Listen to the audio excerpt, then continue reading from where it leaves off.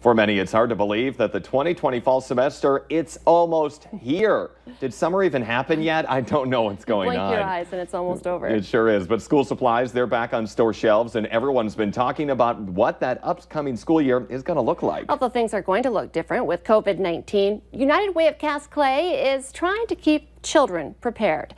The Valley Today's Kelly Hopper joins us live this morning on this year's goals and how they're partnering with school districts. Good morning, Kelly. Good morning, Lisa and Jordan. The goal this year is to help 6,000 children feel prepared for the fall semester. I am here with Christy Huber, the president and CEO of United Way, and Curtis with Corwin Automotive.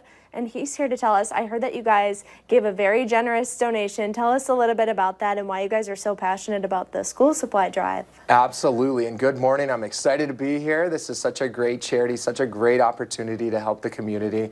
And first of all, the Corwin Automotive Group, we do a ton of research. We, obviously we get hit up a lot by all kinds of different charities out there, and we did a lot of research, and this program is absolutely unbelievable. Like you said, we donated, the Corwin Automotive Group donated over $20,000 to help out the school supply drive with United Way. So it's just just another great opportunity for us to get involved with the community. And listening to Christina earlier, it was just such a great, it's amazing what these backpacks do for the community. So I know we donated $20,000, and like we were talking, we're reaching out to a lot of other businesses that are out there that can step up, and this can go such a very long way.